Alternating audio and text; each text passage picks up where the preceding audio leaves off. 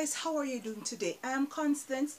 Thank you for joining me in the next episode of my English class. Today we're going to be talking about homophones. In our previous class we talked about to and how to use to and to. And to refers to reaching towards someone, something, or an object. Alright, you're going to a place, you're going to America, you're going uptown, you're going downtown, you're going to some place.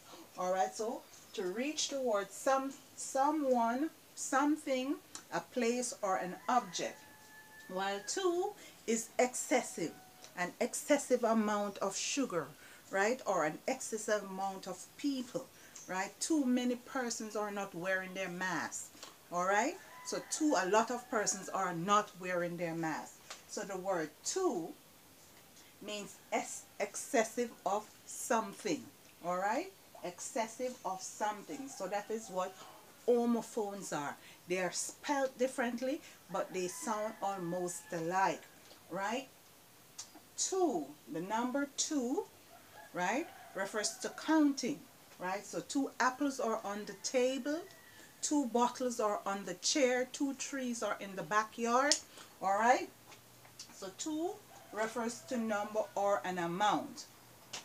Toe, on the other hand, is a body part.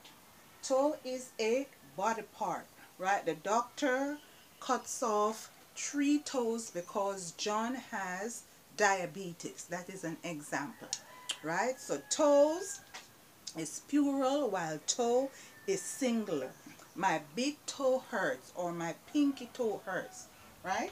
So toe is a body part.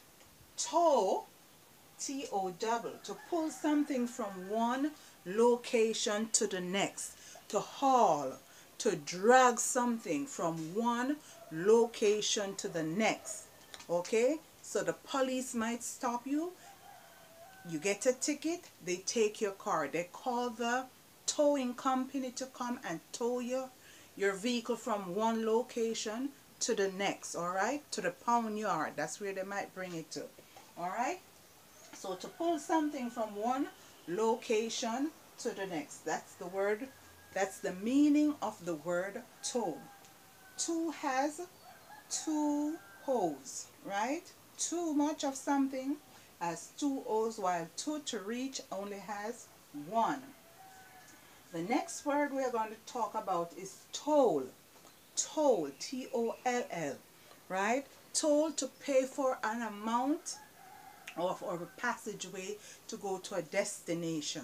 Alright, so you pay your toll, you pay, say, probably $200. Alright, you pay somewhere around that, $200 or $50, you pay your toll. Right, so you have to pay an amount of money to go through a passageway or through a gate. A next meaning for toll is grain.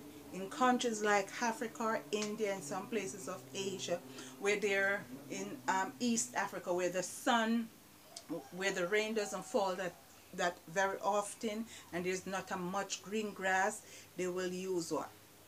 They will buy a lot of grains such as corn or wheat to feed their animals. Alright, so they call that toll. That is called toll. So you pay for grains. To pay for grains is the next meaning for the word toll. I think I'm going too fast. A next meaning for the word toll is to sound with a low strokes or a ring. To sound with a low strokes or a ring. It is getting dark, sorry. To sound with a low strokes or a ring. Alright, so example, the church bell tolls. The church bell tolls when there is a death, or when there is a meeting, or in years gone by they used to toll every 12 o'clock to let the town or the community know that it is 12 o'clock. When they hear the bell ring, everyone knows it is 12 o'clock. They used to used to use toll to communicate with the slaves as well. Right, that is an example, to communicate with the slaves. If they want the slaves to stop working at a certain hour, they will ring the bell and they will know that they should stop working at that hour. Alright, so those are some examples. or even boxing, right? So when they're boxing and the man punch out the next one and has to sit down and rest, or the referee say, hold up, you know, put him in a corner, give him some water, try to revive him, try to revive him. That's the next. Then they ring the bell and then say you have to get up back and fight. Fight for your money or fight for your life. So what, he has to get up back and fight. So they ring that bell, right? So to sound with a low stroke or a ring is also known as toll. So the referee tolled the bell, the church tolled the bells, the slave master tolled the bell. So those are examples that can be used in your sentences or in your essays, or whenever you're doing your exams, whatever your literary exams might be or exercises might be. All right, so this is it. Two,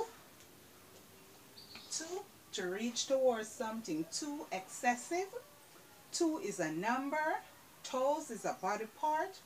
Toe is to drag something from one location to the next or to pull it. And toll is to ring a bell, to indicate, is a form of communication. Ringing a bell is a form of communication. So you're telling somebody that something is supposed to happen at that time, right? You're telling either them the time or they have to do something at that specific time. So it's a form of communication. So to pay for permission to pass through a gate, and you pay for your toll, you pay for your grains, and it is to ring a bell. So thank you guys for watching. I hope you enjoyed this class. I hope you've learned something from this class. You've learned these words so you can have them and use them properly. Before I leave you guys, or before I say goodbye, let me thank some of my wonderful subscribers who has taken the time to subscribe and comment. Alright, so Michael Tupac Official, thank you. Meditation Music, thank you. Hurt Pal Gelot, thank you. Oral Regional, thank you. Alea Martin, thank you. Daniel Dean's Poetry, thank you. Game Now, thank you. Oscar York, thank you. And Tiger, thank you. Alright, thank you guys very much for your love and your support. I appreciate it. Okay guys, remember these words. Remember how to use them. Sorry that it's getting a bit dark now, but I have to do this video several times to get it right. So I hope I have meet your expectations. Alright, so until my next class, I hope to see you then. Walk good, stay good, take care of yourself, wear your mask, sanitize, and keep safe. Until then, bye-bye.